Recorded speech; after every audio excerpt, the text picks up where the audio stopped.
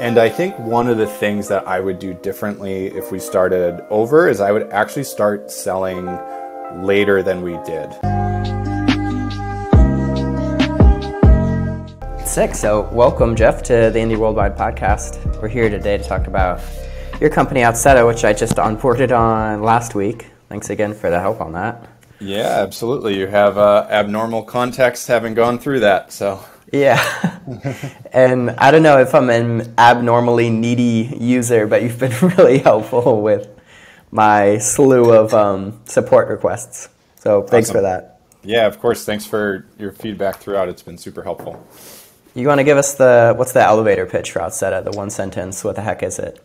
Yeah, the easiest way to describe it is it's an all-in-one tech stack to build a SaaS or membership business. So if you're building any sort of subscription business or startup with a recurring revenue model, you need all the same sorts of tools: subscription billing, CRM, email marketing, authentication, and Outseta brings all that together in a single platform.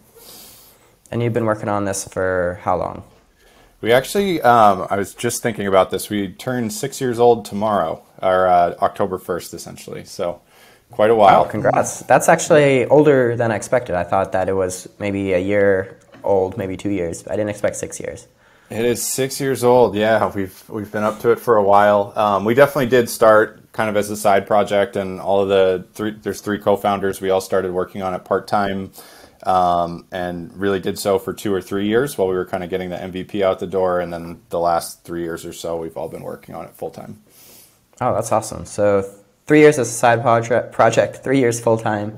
People are often surprised too that Indie Worldwide is like 4 years old, because it was like 3.5 years side project, like a few months now. For sure. Full time. Yep. These things, they take a while to like get up and running. I think people underestimate how long of a process it is. They think, oh, I've been working on this for 6 months and I've only got 10 users, and actually that's not bad traction necessarily. Absolutely. Everything takes twice as long as people think. And, all the success stories that you hear online, certainly there are some that come out of the gates and have some massive success in a year or two, but there's a reason there's kind of this meme going around about everybody being a 10-year overnight success. So. Is the current Outseta, this like unified CRM billing platform, what you guys started out to build? Or was there some pivots along the way to get there? Pretty much no pivots. There's been a mild pivot in our target market, but the product vision was exactly what we set out to build. We basically launched a previous SaaS business and looked around at all the tools we were integrating, and we were like, you know what, every other SaaS company needs all of these same tools. Why hasn't somebody built sort of a Shopify type platform for a SaaS business? And that's what we've delivered. Like the core functionality has been exactly what we set out to build. I think one of the things that's interesting about Outseta is everybody tells you, you should start with one small piece of functionality, make it really good, and then kind of branch out. And you see that in a lot of companies. You see that in HubSpot, for example. HubSpot started out, as sort of a marketing automation, inbound marketing tool, and then branched out into CRM and now payments and help desk and those sorts of things.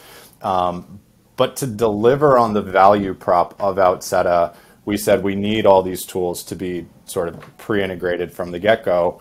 And we kind of took a different approach, which is definitely a long-term approach, but it was like build the core CRM features, build the key billing features, build the key help desk features, and then just enrich each of those feature sets over time. So it's been an interesting journey. And as you've seen, there's areas of the product that are particularly around authentication and payments, pretty feature rich, pretty mature at this point. And then there's other areas that still need a little TLC. Yeah, I didn't realize that about HubSpot, because I think of them also as this like behemoth omni-platform thing. And I guess obviously they didn't start out that way. They got there over probably decades at this point. Do you see HubSpot as a primary competitor? Because they seem to be similar in some ways of like trying to do a lot of stuff for your SaaS business. Yeah, they're certainly similar in a lot of ways. If you look at their feature set and ours, there's a ton of overlap at this point. It's almost the same. The main difference at this point is we also include authentication features, which is interesting. I've always been surprised that HubSpot doesn't, because that unlocks a lot of useful functionality when combined with your billing and CRM features. But the way that we look at it in short, no, I don't really look at HubSpot as a competitor. There's other companies I certainly look at as more direct competitors. And the reason that I say that is even HubSpot, they say that they kind of care about startups and they want to serve young businesses and all that. But their business is kind of scale up companies. And as I would describe that, like when companies are at $10 million in revenue and scaling up, that's when HubSpot is a great fit. And frankly, that's when Outseta becomes not a great fit. Like our objective is to sort of serve the lower end of the market and take you from day zero, hopefully to $5 or $10 million in revenue. And then it's totally okay, but you're going to outgrow Outseta and move on to something like HubSpot. I think it makes sense too why they don't have like a no code authentication system built in, because for their customers, if they're already doing 10 million a year, they've already figured out off. Like they hired an engineer, 5 million ARR ago to do that for them, right? For sure. Does that make the end goal like get HubSpot to buy you so that you can fill that gap? No, we interestingly enough, that conversation has already been had. HubSpot built payments last year and basically came and inquired as to whether our team would be interested in coming and building their payments product. And the short answer was no. We're not really building Outseta with the objective of selling the company in mind. We want to operate this business for the next 10 plus years and reap financial rewards via profit sharing and those sorts of things rather than focusing on an acquisition. How big is the Outseta team right now? Like how many co-founders and how many employees? Yeah, there's 6 of us today. 3 of us are co-founders, 2 other people working full time, and then we have a contractor or 2 contributing to projects as well. Nice. And are you comfortable talking about how your MRR? We don't share MRR publicly. I can tell you, we're well over 5 figures and not yet at $1 million. Basically, being like a mission critical software business, we think once you kind of get through those early stages of growth, there's not too much benefit to sharing MRR. I think we will announce when we get to $1 million just because it's kind of interesting context for other companies. But aside from that, it's not something we share. So somewhere above 100 grand, but not near to $1 million yet. And maybe we can extrapolate from there. So 6 years, were you profitable from year 1? How were you funding it? Yeah, we self-funded the business. At this point, we're sort of in the free and we control our own destiny. In the very early years, there was a time where we burned a very small amount of money, but we've basically just been doing the profitable growth route and reinvesting any sort of profits into the company, the team, et cetera. Nice. And this wasn't either of your guys' first SaaS company, right? Like you'd been building software before this. We have, yes. So the company came out of our experience growing another company called Buildium. It's the word build and then IUM.com. That was co-founded by my now co-founder, Dimitri. And the idea for Outseta was kind of spawned in the context of growing that business. I was kind of the needy business user and Dimitri was the CTO. And I was saying, we need HubSpot for marketing automation. We need Zendesk. We need to integrate Stripe for billing. And Dimitri was just like, you know what, in the context of an early stage bootstrap company, this is kind of crazy. I'm spending half of my time evaluating and integrating software products rather than building our core product.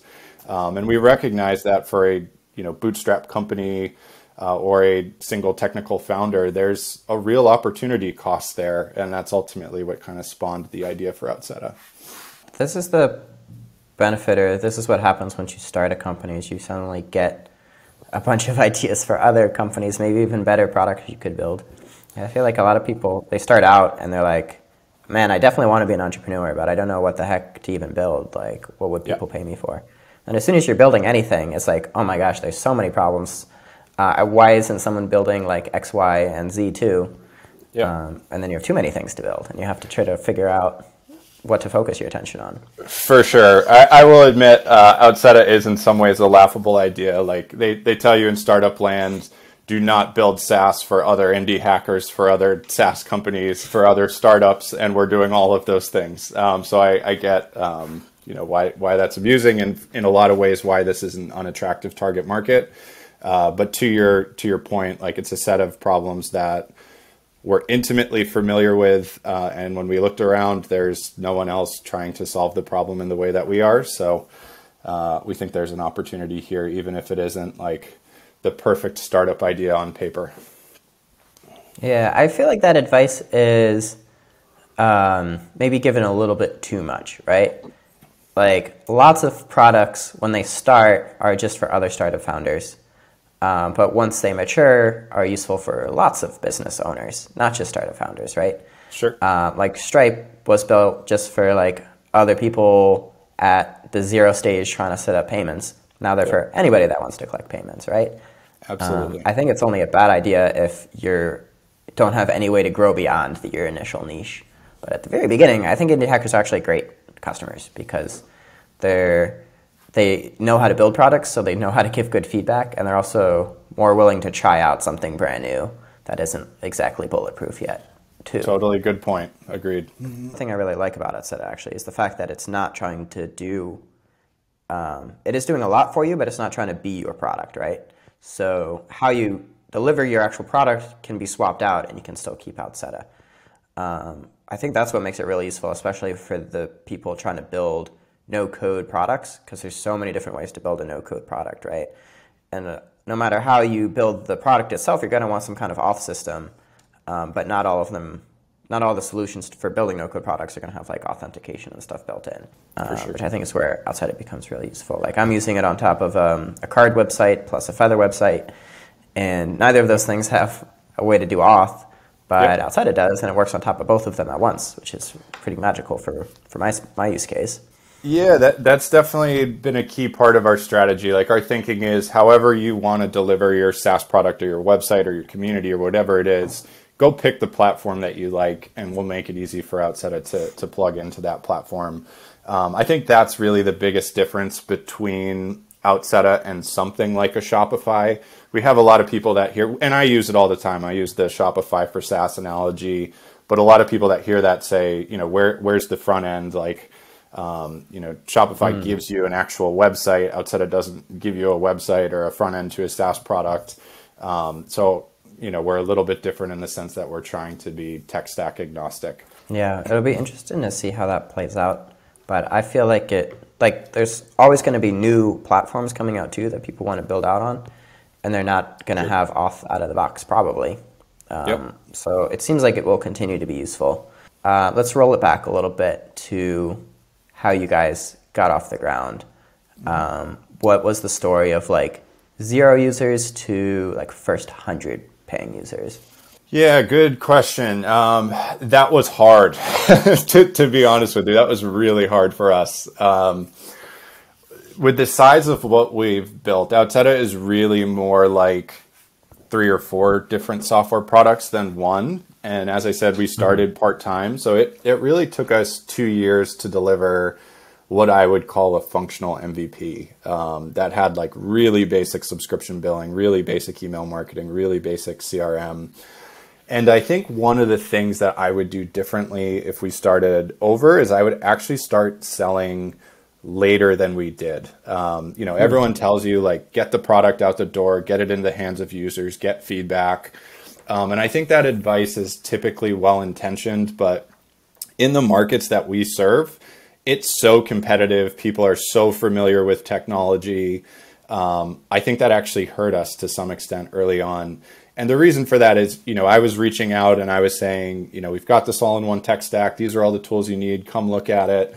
And founders would look at the product and they'd say, oh, this is a pretty underwhelming CRM and a pretty underwhelming email marketing tool. And they weren't wrong. Like I was excited about it because it was my startup. But the truth is like the competitive products that were out there were better. And the benefits of all the products that we offer being stitched together wasn't that strong yet. I think we learned the hard way that sometimes it's better to launch with something beyond like a minimum viable product. And secondarily, one of the biggest learnings from our journey was we started out specifically focused on selling to founders of SaaS companies. And typically that's like a single technical founder. And while that's still a big part of our business, about 50% of our customers are actually building SaaS products and are developers. What we realized through our first like 3 or 4 years in business was we were trying to change the predominant behavior of developers. We were saying, we're offering you this solution that gives you speed to market, but you're going to make some trade-offs, and you're not going to build, the perfect auth system and integrate it with all the other tools as perfectly as you're capable of doing. So we worked really hard. It took us, I think, close to 4 years to get 100 customers, to be honest with you, maybe like Wow. 3.5. And then shortly after that point, we were kind of discovered by the no-code community very organically. And what we recognized through those early conversations with no-coders is they needed all the same tooling, and they didn't have the technical skill set to tie all this stuff together. So Outseta was that much more valuable to a no-code type founder. And that's really kind of when we hit our first inflection point in growth. It was driven more by no-coders than by technical founders. And now that the product has matured and I think is much more compelling than it was in those early days, we've actually seen the SaaS founders kind of come roaring back. And we have a customer base that's roughly split between no-coders and developers. I like how all your advice is like the opposite of the common advice. It's, like, don't get customers too fast because your product's probably shitty, and it's, just put all the features together at once, because like that is the core premise of your product, is it does a bunch of things. So actually you can't launch that lean of a product. That's what's missing. I mean, that's what's missing in the startup world is like the context around what you're building, right? You hear all these common bits of startup advice, but do they apply to every product? No. And what we're building is pretty uncommon in the size of what we're building, and the fact that we're building for this crazy competitive market already, like it does predicate that we do things quite differently, and that's okay. And I wish that there was more conversation about sort of the nuance between your strategy and your product idea and your market than there typically is. To be fair, I don't think most indie founders could pull off a product like this, right? Like, your advantages are you're starting as a team, right? You've got co-founders. You're starting with a budget because you've got previous successes, and you have enough time to like work on this and pull off a grander vision.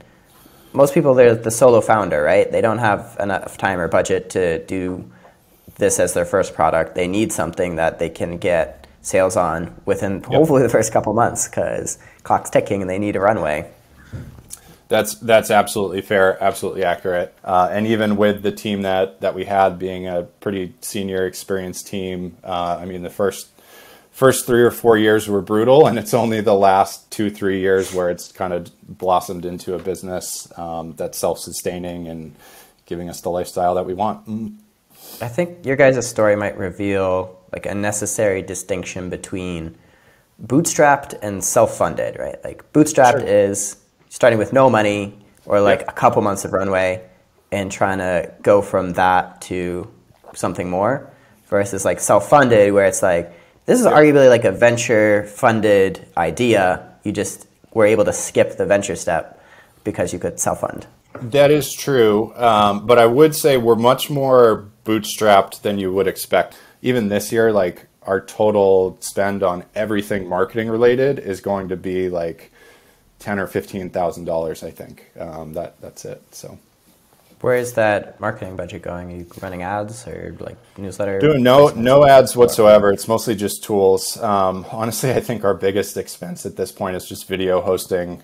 We post a lot of videos and use Wistia. But certainly like my time goes into marketing, but we basically don't sponsor anything. We don't do any paid ads. It's all content marketing, SEO, affiliates, that kind of stuff. You got to give it a try. See if you can get some return on investment, because now you might be able to grow even faster. So the 0 to 100, we talked about how hard it was, but we didn't actually talk about how you did it. So was this all like cold outreach to get those first 100? Yeah, a few things of note in that first 100, and shameless plug, we actually do have a course that we've released called the First 500. I don't know if you've checked that out yet, Anthony, but you have free access to it as an Outseta customer. So that shows you like exactly how we got our first 500 customers. But the first 100, a couple sort of key pillars to that, I guess. We started writing content the same day we started writing code. And it's hard for me to quantify the impact that that had on our first 100 customers, but that was certainly how we started getting our name out there. And one of the things I think we did differently was I really focused on our early content marketing as an investment in our brand more than an investment in like organic search traffic. And we publish very infrequently, but we try to make it high quality posts that we publish. And I think we started to build an audience of people that liked our content quite early on. And that was definitely one of the key strategies on the way to the first 100. The other two things that are a little bit more brute force, as you might expect in that really early journey, was email marketing. So we did do just kind of like looking at sites like Product Hunt and Angels List for new SaaS businesses that were launching, and reached out to them and introduced what it was that we were building, and we're a Stripe partner and all of that. That was where a lot of those early sales conversations came from, probably the most. And then the third bit is just what I would call like community marketing, which is there's all these communities like yours out there, and just being an active participant in those types of communities, not selling within those communities, just kind of being there. People recognized what we were doing. And I think email prospecting and community marketing were sort of how we brute forced our way to the first 100 users or so. Was the split from the beginning, like you're on marketing, your other founders are on coding? Like, how did you guys divvy up responsibilities? Yeah. There's basically two reasons we chose to work together. One was we had a lot of philosophical alignment around how we want to build the company. The second was just we have very complementary skills. So my background, I still think of myself as a marketer, but my other two co-founders are a back-end developer and a front-end developer. So between the three of us, we had sort of the basic skill set that we needed to be dangerous. That's a really like perfect combo for bootstrapping a startup. Nice. And if you guys were you working all in person at first and then went remote because of the pandemic? You remote now? What's the like day-to-day looking like? We're 100% remote. We always have been, although we are all initially from the Boston area. That's where we all sort of met and worked together previously. And now Dave is in Boston, but I'm in San Diego, and Dimitri is in Greece. So we're about as far away as you can get at this point. We run everything completely asynchronously. We have a single meeting a week.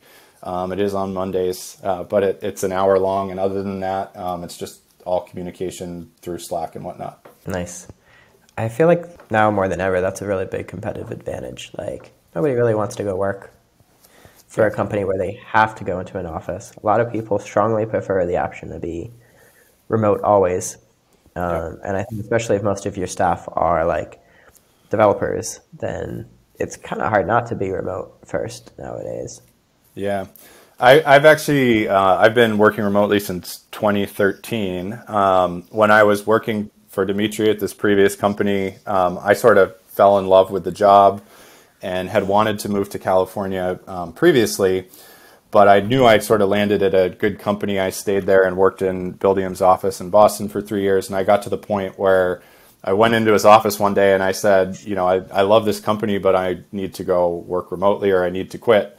And at that point, remote work was something people largely didn't do. I was given the freedom to do so, and sort of recognized through that experience that having an employer that let me do that and let me sort of prioritize the things that were important in my life actually made me fiercely loyal to that company and even just to Dimitri as a person. And at this point, like I can't imagine telling employees that, they don't have the freedom to go do the things that are important to them in their personal life. And we'll always be 100% remote. There's no question about that. And like personally, I don't think at this point I would ever work at a business that didn't give me that freedom. Really, like no matter how compelling the offer was. Now that you're like the business owner, do you see any downsides for remote work? I don't think this is a downside, but I think it does force you to hire more deliberately and hire slower. In the context of like a really fast growing company, that could certainly be something of a hindrance. But one of my like most closely held business beliefs anyways is you hear people, for the lack of a better phrase, like bitch and moan about how difficult hiring is, but they're Yeah. putting like 10% of the effort into hiring that they're putting into product or sales or marketing. And it's like at the end of the day, your ability to hire is going to dictate how much success your business has as highly as just about anything. So I actually think that sort of needing to slow down and be more deliberate in hiring, because you are hiring people remotely and there is kind of some more risk in doing so, can be a good thing. Outside of that, like what everyone else says, I do think it's important, that you get to know people on a personal level. That's obviously harder from a remote perspective. And I do think there's a lot of benefits to getting the team together semi-regularly. I don't have a strong opinion on cadence, but even with Dimitri being in Greece and Dave being in Boston, we make a point to try to get together every 3 or 6 months to the extent that we can. And I think, everyone always leaves those in-person sessions kind of refreshed and motivated and happy that you did meet in person. What does hiring deliberately look like for you guys? Like, what's in your hiring pipeline that makes you confident that the people you hire are going to be good at their jobs? Yeah, that's a good question too. I think one thing that we will do a lot of, certainly, and I admit that there are downsides to this, but we'll hire a lot of people that are sort of within our network that we've worked with before. And I say that there's a negative there, because it is very important to us that we open up positions publicly and are providing equal access to people and all those sorts of things.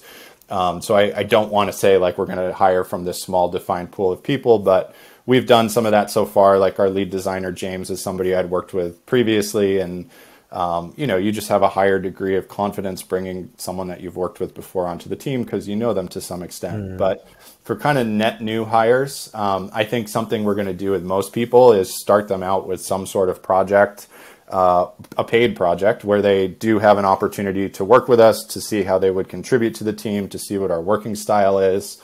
And doing those things, I think, is a good practice around hiring anyways.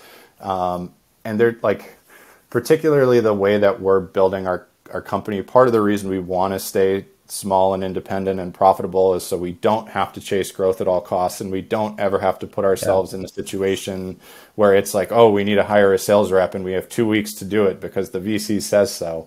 So I think just giving ourselves time to run a real hiring process where we bring in a wide variety of candidates, go through the best ones and offer them contract opportunities or offer them some sort of ability to contribute before they actually come onto the team in a full-time capacity. I think those are really the best things you can do to de-risk hiring. And the other part I would mention is we've written a lot since day one about how we operate Outseta, and we do a lot of really funky stuff in terms of how the company is organized and all of that. And I think by publishing that amount of content, people can kind of self-select into Outseta, and they can say, this is, a way of working that resonates with me or not. And we see that already. Like we have a huge backlog of people that want to work at Outseta because they like how we operate the business. And it is quite different from what you see in most of tech. That's a good point about while you're small, you have some competitive advantages that big companies don't have. And one of them is your hiring can be way more personal. You can hire just from people you've worked from before, right? Like that only scales to maybe a dozen employees, depending on how long your career has been. And then after that, you need to figure out some other way. But at the beginning, you can take advantage of it and get hopefully higher quality people, or at least people who are known entities. Yeah. But then you're 100 people, right? And what do you do then? So. Yeah, my hope, to be honest with you, I mean, if things explode, we could certainly end up at 100 employees. But my hope is that we don't. We really, like looking back at our previous SaaS company, something we said unanimously was we had a lot more fun at 20 employees than we did at 200. I think having that mindset sort of forces us to solve problems in a creative way too, and say, how can we, whatever the problem is, how can we solve it in a scalable way without just throwing people at the problem? So that's actually something like I'm super excited about Do you see any like existential threats remaining to your business right now? Like if you heard from a genie that like 5 years from now Outseta went out of business, what do you think happened? So I think there's two sides of this coin that I consider. One of the most important reasons why we chose this specific idea is we were looking for an idea that, or just a market in general that I would describe as durable, meaning it's not just going to disappear. Like there's no question in my mind, at least, that 5 or 10 or 15 years from now, people are going to need billing tools. People are going to need CRM. People are going to need email marketing. These are categories of software that are not just going to disappear. And that's why we were comfortable saying, like, we're going to build this company over the long term. We're going to optimize everything for long-term growth. We're going to do this for 15 or 20 years and then call it quits. That remains true today. But I do think since we started, like a big part of the reason that we started Outseta was, frankly, Stripe had great APIs for payments, but they had really no tools that made it easy to get started with payments if you weren't a developer. And since we started, Stripe, frankly, has been like a couple years behind us in releasing a lot of the things that we've released, but they've gotten there. They have really good no-code billing tools that are very similar to what we offer today. And it's not just Stripe, too. It's some of these other big companies that we have important relationships with. Webflow drives a huge percentage of our customer signups. They didn't have authentication tools and membership payments. They're in beta right now. They're being released in the next couple of months. But point being, Stripe is kind of encroaching on our territory. Webflow is kind of encroaching on our territory. Circle, the community platform, is another one. They've been critical to our early growth. They've since released their own payment functionality. So I think you are seeing these other tech companies sort of launch their own payments tools. As I said, it is getting easier to integrate additional technologies with whatever it is you're using. So I think if there's an existential threat, it's like, we're kind of playing this long game while these big venture-backed companies are moving faster because they're big venture-backed companies. And I think there's some risk to us in that. But that's probably the closest thing to an existential threat that I would consider. It's the big guys just kind of squeeze you out by implementing everything you do. Yep. Makes sense, and I think it's something that everybody is aware of, especially starting a bootstrap company, is, there's always going to be a size disadvantage of there's going to be giant VC-backed companies with tons of money that are established players, and maybe one day they implement your product as a feature, and what you thought was a whole business turns out just be part of somebody's much larger business. Absolutely. On the opposite side of that coin, like, what are you the most excited about right now? Like, over the next, say, 6 months to a year? Yeah, good question. I'm most excited about even just 2022 for me was like a huge exhale. Not in the sense that like we've made it by any means, but we got to the point where Outseta is paying me like a livable, healthy salary at this point. As I said, we fought for 3 or 4 years to get this thing off the ground before we really started to grow in earnest. And in 2022 was kind of the year where like we were like, okay, we can breathe a little bit. We've got a business. We've got consistent revenue. Like, this is good. So I'm just like super excited to have made it to this position, to be perfectly frank. Not that I'm not excited for the future, but at this point, like, my mindset kind of shifts out of survival mode and into now I have a real opportunity to help this business grow in a big way. Like, I'm the marketer here. This is like, I'm the one that's supposed to be driving growth. And to be frank, I haven't focused on growth in 2-3 years, really. Like, I've been doing operational stuff. I've been doing customer support. I've been doing product management. Like, I've spent very little time on marketing. And I'm like proud that I'm able to say that. And we've been able to grow because of the seeds that I planted early on as a marketer when we started the company. But I'm really excited to like get back to the basics and really focus on bringing Outseta to the masses in a much bigger way than I have over the last few years. Right on. All right, last question before we wrap things up here. Do you have any advice for the indie hacker starting out that you'd like to share with the world? Yeah, I have two things that are like the pieces of startup advice that I give every indie hacker founder for the most part. The first one is admittedly a little bit self-serving with our particular product, but without question, the number one thing that I see killing startups, and I see startups die every single day, is founders that just overcomplicate stuff unnecessarily in the early stages of building their business. Mm-hmm. And it's not always related to payments, but I see this a lot with payments. People will come to us and they'll be like, we're getting ready to launch our product. We're 3 months out. We're going to have 6 different pricing tiers. There's going to be like these automatic upgrades between them. The price is going to scale down based on some particular metric, and we need to build that all, in Outseta in the next 2 weeks. And it ends up being this thing that even if they can do it, they invest like 4 or 6 months, like building out this ridiculous payment structure before they even have any customers. And like what I preach is like, why don't you just put up a landing page and say you can buy this early version of your product for $10 a month and see if you can sell it to a customer for $10 a month. Because if you can't sell it to a customer for $10 a month, this whole other pricing structure that you're talking about doesn't make any difference. Speed to market does matter a lot is probably the first thing that I would say. I think like you just need to get out of your own way.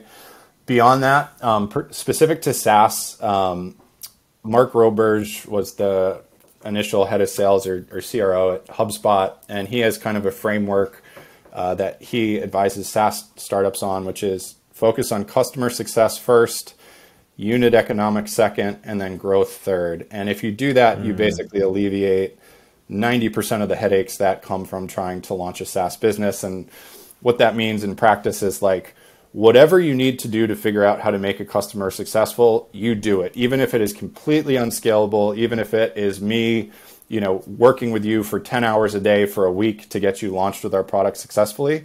If that's what it takes, you do that until you figure out how to make the customer successful. Then you have to turn your attention to, can we acquire customers cost effectively? And only once you figure that out can you say, okay, it's actually time to grow this thing. Whereas what you see in the startup world so often is, here's our MVP, we're transitioning immediately into growth mode. And that's what creates churn. That's what creates 90% of the problems that plague SaaS startups. I think that's good advice. And at the beginning too, and the beginning lasts a long time, as we said, the beginning is years long. When you're doing this kind of hand-holding of your customers, they're telling you what they need, right? Every feature you build for them is probably, hopefully, a feature that lots of other people will need too, right? So it feels like you're giving a lot of attention to one user, but if they're a prototypical sort of user, then they represent the needs of a lot of potential customers, as you won't have to handhold next time because you've updated your docs, you've created a new feature that works better, and you're getting some incremental improvements that give you better time leverage than it might feel like in the moment. Absolutely true. And I think you made a really good point there too about making sure it is like who your ideal customer profile should be. Like the other trap I see all the time is, people do fall into this, let's listen to this customer wants and build the features that they need, but they're just doing it for that customer because it's whoever happened to show up at their door and express interest in their product. But if it's not their ideal customer, then you're building this feature set that doesn't matter for the people that should be using your product. So that's a good point too. Yeah, definitely easy to fall into the trap of, oh, they said they would buy it if I just built this feature. But, totally. Oh, they're not actually paying me yet, so are they actually your customer? Are they just a one-off? It takes some just like market awareness, I guess, to figure out who you're talking to. Are they actually representing 100 different people that will buy your product in the future, or are they a one-off with their own weird needs that aren't super relevant? It's not always so easy to tell the difference. Well, all right, Geoff, thanks so much for coming on. Thanks for being such a mensch with the onboarding. And where can we go find out more about yourself? You can find me, if you ever want to email me, it's just jeff@outseta.com. My name is spelled Geoff. I'm a Geoff, so just make note of that. You can find me on Twitter like at the giraffe from Toys R Us, right? That's it. You got it. Absolutely. At Geoff T. Roberts on Twitter, or you can check us out at outseta.com.